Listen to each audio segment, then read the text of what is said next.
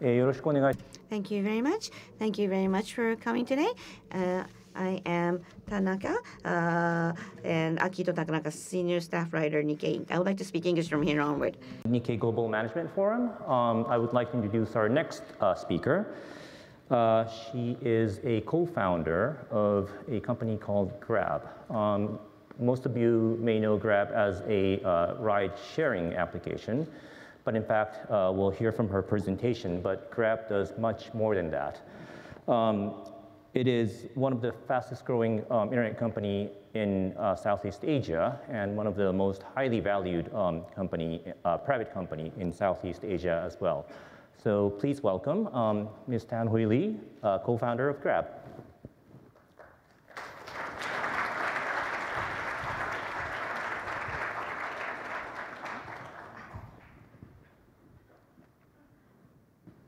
Yoroshiku onegaishimasu. Konnichiwa. That is unfortunately the extent of my Japanese. So unfortunately, I'm going to have to be speaking in English and Eigo right now.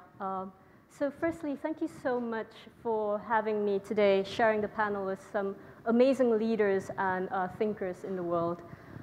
Today, Nikkei kindly asked us to share a bit more on how we at Grab are trying to use technology to change and reshape the future of society. And that's thankfully a journey we've been able to take and do for the past 7 years. We were founded in 2012. It feels like ages ago, and hopefully we've been able to continue to improve and increase the quality of life for the 650 million Southeast Asians we're trying to serve. Before I share what we've been doing, how we've been doing it, I would love to do a quick summary of what is Southeast Asia and why is it so different. Quick show of hands, who has been to Singapore? Yes. In many different ways, Singapore is extremely modern. I would like to think that the food is as good as Tokyo's, and maybe Singapore is slightly more hot and humid than Tokyo. Now, who has been to Myanmar? I am very impressed. I was not expecting this. There were quite a few hands that went up. Between Singapore and Myanmar, you can see quite different economies, backgrounds, and backdrops. And of course, in Southeast Asia, you also have everything in between. Just looking at Philippines, you see the skyscrapers. You also see less organized housing. And in Vietnam, my favorite scene. I can visually remember the sounds and what it feels like trying to cross any junction in Hanoi. Looks like that, especially during peak periods. So if you were to look at these pictures, basically what Southeast Asia is a very diverse and a very nice way of saying sometimes chaotic and messy region. But to us, especially at Grab, we call this place home. And where others see chaos, we see opportunity. And this was the place we decided that there was much to continue building and use technology to unlock the future potential of Southeast Asia in ways that had not been done before. Some of the interesting facts about Southeast Asia. The median age of Southeast Asians is a grand total of 30 years old. I, in the region, am considered old. It is a success factor for me. All right. In Southeast Asia, there are more mobile phones than there are bank accounts. And in Southeast Asia, the latest reports estimate that the digital economy is going to triple by 2025. In just a few years, this is how much technology is impacting and moving the region forward. So we are extremely thankful to be able to play a part in that. So within that land of opportunity, this is what Grab has been doing over the last 7 years. We started off as a transportation mobility platform. Our core promise then was to create safer and more efficient transportation solutions. Since then, we now thankfully have become Southeast Asia's #1 food delivery platform, and also the preferred e-wallets player for the entire region. In many different ways, basically what we're trying to do is to provide what we call a super app, which is in one app, the ability to access your everyday, most critical daily needs, right? And that's why it's called the Everyday Super App. I'll play a short GIF just to show what it looks like. So from the home screen, you can select transport, and this is an example of what it looks like, a transport booking. You can select cars, taxis. This is food. Choose your bubble tea. It's a fantastic thing in Southeast Asia. Lots of sugar in there, right? And then choose your local cuisine. There's also the ability to pay by GrabPay, right? This is the e-wallet system. There's also the ability to continue to collect rewards points and convert them into things like Samsung S10s. And also the ability via partners to book tickets or book your next hotel for a trip. Right. So this is what we've been able to develop and serve to 8 countries in 339 cities to date. It is quite a mouthful to share, but I actually would like to pause and just step back for a moment to share less around the what we have been doing and more around the why. So 7 years ago, when Anthony and I were fortunate enough to go to HBS with Professor Takeuchi, I actually took one of his classes. And I think he's too busy with an admin-related problem right now, though I'm trying to give him a very, very big thankful call-out. We were very fortunate to also sit in a class called Building Businesses at the Base of the Pyramid, which is around how do you build businesses with double bottom lines? Because that was what we wanted to do. We didn't want to build a company just purely based for profit. We wanted to also create social impact. In this dimension, how have we been performing? Just last month, we launched our very first social impact report. And this is our commitment to be transparent and accountable to everyone that we serve around what that double bottom line looks like. Some highlights from that report show that we've contributed in just a span of 1 year $5.8 billion in direct impact to all of the countries that we serve. And this number is growing.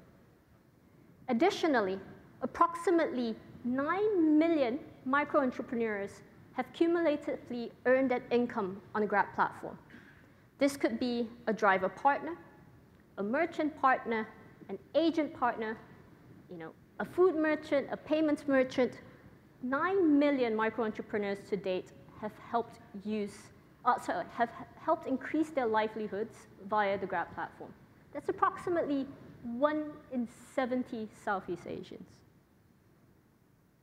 And what's more powerful to us is the fact that most of these entrepreneurs did not have access to sustainable, viable income.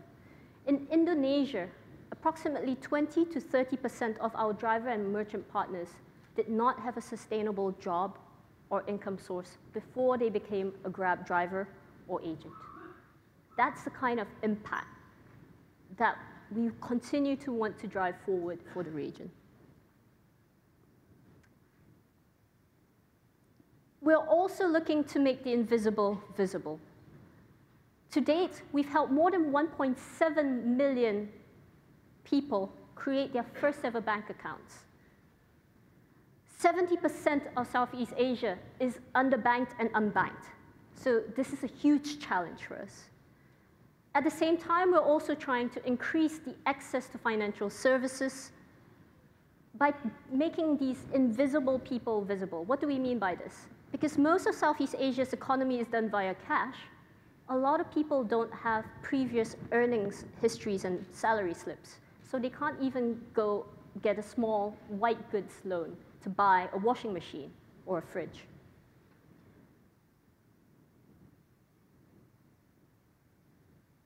Numbers are fantastic, but actually what's more important is actually the faces behind each story, behind each number. I mentioned the number 9 million micro-entrepreneurs just now. Let me just take one example of one story of this amazing guy called Pat Rudy that we've been able to help empower over the years. He joined us in 2015 as a Grab bike driver. Back before that, he was a construction worker. He was a father of 2, struggling to make ends meet. Since joining Grab, his earnings has been consistently about double to triple of what he used to earn as a construction worker. And it's also been consistent jobs instead of one-off jobs, depending on what's being built at that point in time. His income increased because he got access to his very first bank account. We were also able to partner him with a financial institution to give him access to a loan to buy a second motorbike, which he then gave to his nephew to earn more income for the family as well.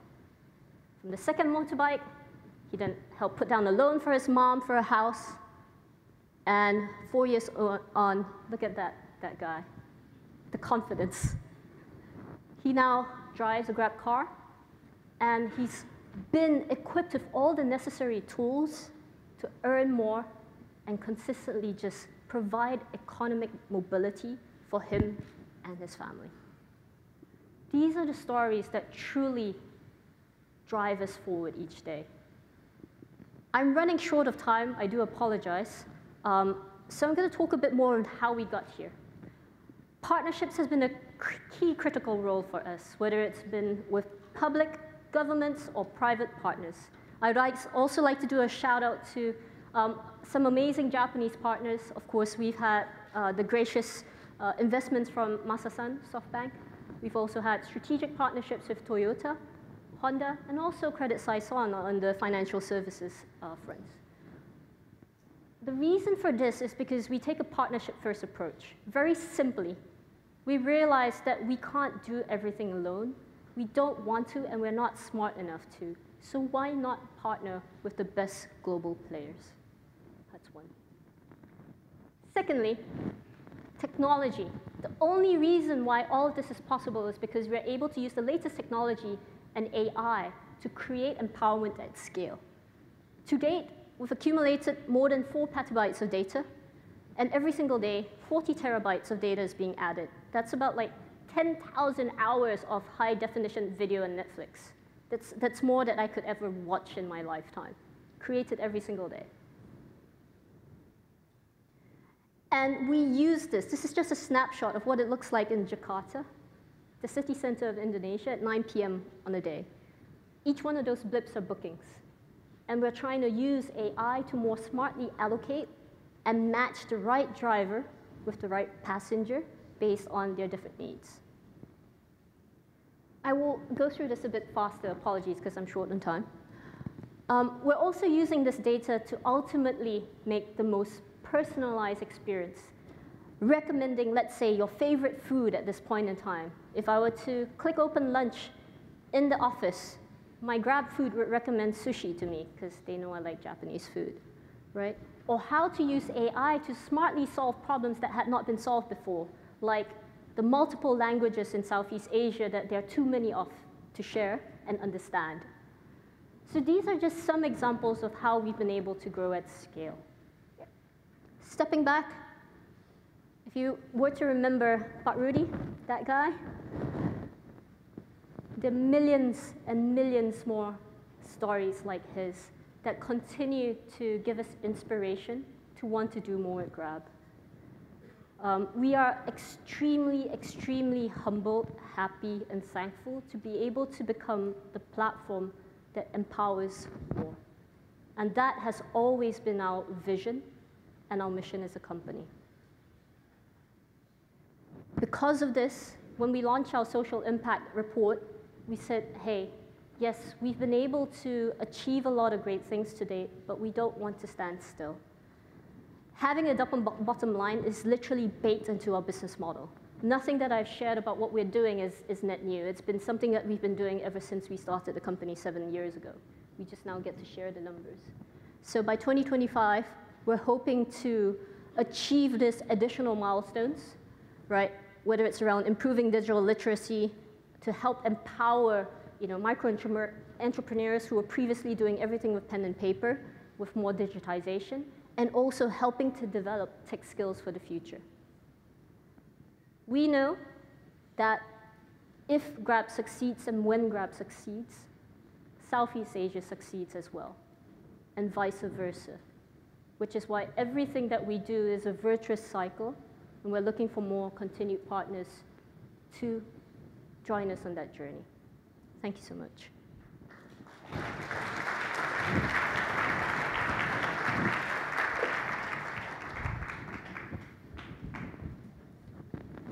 Okay.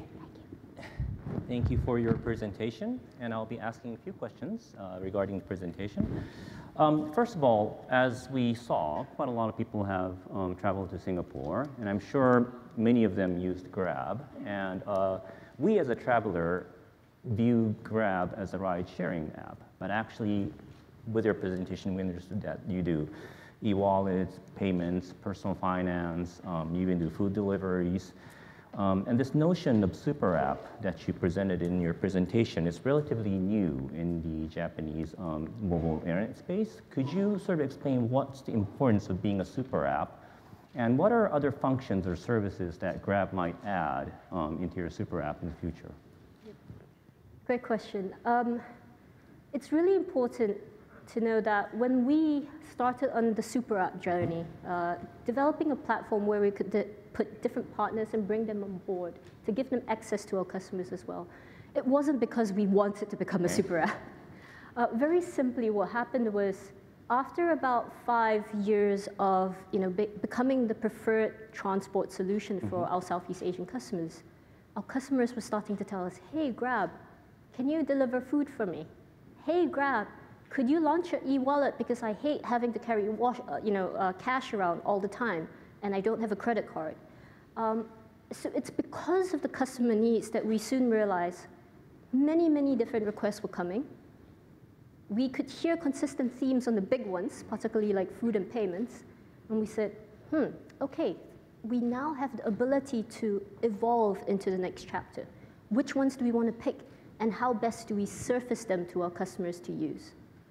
The quick conclusion from that was that instead of asking them to download a second, third, fourth, fifth app, why not put it all in one app so they have a seamless experience? And that generally is a super app, which is one app with multiple functionalities, one app that they know if they want to get anything done every single day, they just click on Grab and they'll have fingertip access to it. And new areas that you might venture in? So we've clearly been venturing into many recently, yes, but there are, of course, more that we can provide access to. The underlying thesis of what we prioritize is everyday most critical needs that technology can help to unlock. And for us, when we started with transportation, it was because there was a big need and inefficiency. We see those needs in areas like healthcare as well. And with that, we're actually partnering with a company called Ping An Good Doctor. They're amazing, they're big, they use technology for all sorts of things to bring accessibility to healthcare to people who did not have it before. We are also looking to different partners to improve our financial services offerings. Context is, the majority of Southeast Asia, more than 90% is still cash-based. 70% is unbanked or not banked. And because of that, much of the Southeast Asian income pyramid has no access to anything like microloans, has no access to insurance, and what we're doing is creating micro, little affordable pockets of that to give it to them. Interesting. Great, thank you. And another interesting aspect about Grab is that you're partnering with a lot of Japanese companies, SoftBank, Vision Fund, Toyota, Honda. Could you share us what value are they bringing to Grab's success and growth, and what are you providing them as in return of quite a sum of investment? Yep. Before I answer the question, I think firstly, for us, we look for the best global partners. Okay. So we also partner with companies like Microsoft, Booking.com for hotel bookings. We also partner with local banks, the best local banks, in each country, for example, Maybank, UOB, K-Bank. Reason for this is we're literally trying to understand what our specific customer needs and who has the best solution for it. And if they exist in the world somewhere around us and believe that we can work together to achieve that longer term vision, we'll happily shake hands, sign a piece of paper, and work together in the long term. And when that happened with SoftBank and Toyota, for example, I think with SoftBank, Masa-san has been a fantastic, amazing investor for many years now. He saw the potential of Southeast Asia, he saw the potential of Grab, and it's actually been multiple journeys with him, and I think hopefully many, many more years as well. For SoftBank's relationship, we continue to get, of course, financial investment from them. More importantly, access to their networks and their operational financial expertise. So these are the portfolio networks of the Vision Fund? Yeah, sorry, could you say that? Portfolio, so there are other companies that SoftBank has invested in? Or, for example, Toyota or Credit Saison, like I think it's because everybody trusts SoftBank that, of course, then other relationships are more easily struck as well. When it comes to Toyota, we're working with them specifically on IoT, the concept of how telematics, big data, AI can help in making car maintenance, making insurance safety more smart. And we have multiple pilots of them going on in Southeast Asia. And hopefully what we provide to them is access to the market, understanding of local customers that are very different in nuance, and also hopefully a strategic partner who wants to just shape and innovate for the future. Okay, very interesting. And I guess related to this question is that, so apparently in the auto industry, which is pretty big in Japan, there are two major technology trends that may disrupt or may help the industry, and those are electronic vehicles and autonomous vehicles. From your perspective, as a company that provides the largest ride-sharing service in Southeast Asia, what is sort of the vision of the mobility that Grab sees at this moment? There are the three things that we care about in the future of mobility. One is it needs to be shared, it needs to be seamless, and it needs to be smart. When we talk about shared, I think there's a lot of that concept on the fact that there's idle capacity in each car, or each bus, or whatever that you're looking at. And we're investing into better technology and AI to improve services like what we call Grab Share. It's a sharing service, so more than one customer can use the same car if they have a similar route. Or even Grab Hitch, where people already own a car and they're going to drive into work every single day. How can they do social carpooling? That's around shared. But around seamless, I think ultimately, because there's so many different customer segments that we're trying to provide solutions to, there will be no one perfect transportation mode for all. And what we need to do is more seamlessly connect all of them together.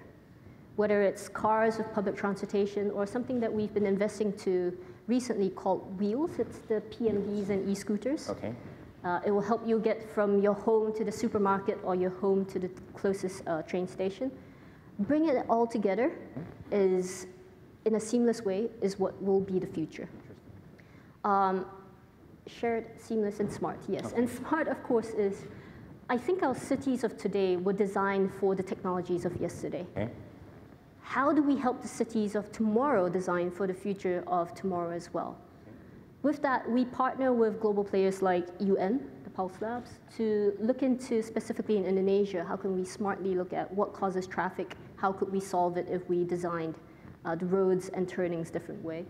We also work with local partners. For example, we have a partnership with Sinamas. They're a big conglomerate in Indonesia where they're building a new development. It's literally a new city. And they want it to be a smart city. And we're working together to figure out what are the best vehicle modes of transport. How do you connect it more seamlessly, and how can you use data to build the infrastructure smartly? Great. I mean, Singapore is a very organized city. There are tons of cars, but not so much traffic jam compared from the rest of Asia. I mean, if you go to other countries in Asia, traffic jam is, I guess, one of the biggest problems that they have as a city.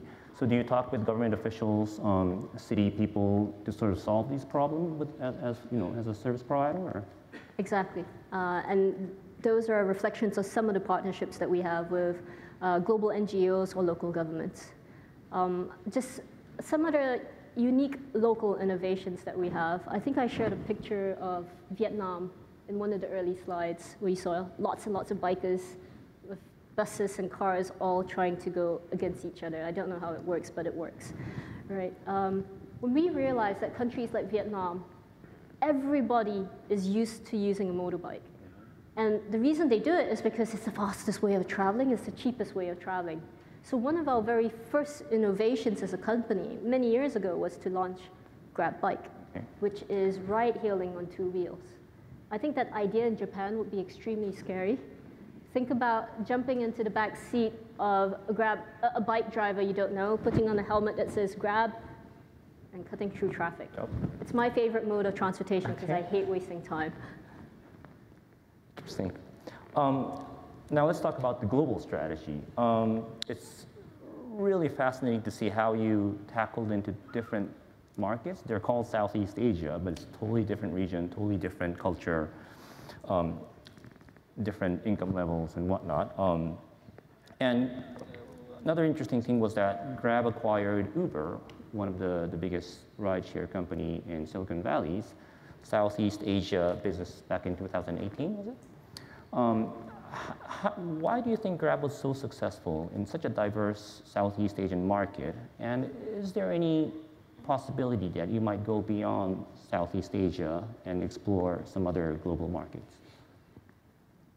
Multiple questions. I'll answer the first part first. I think, firstly, let's not, I always believe in luck. We were very lucky to find the opportunity that we had at that point in time where we really understood the local customer needs the best.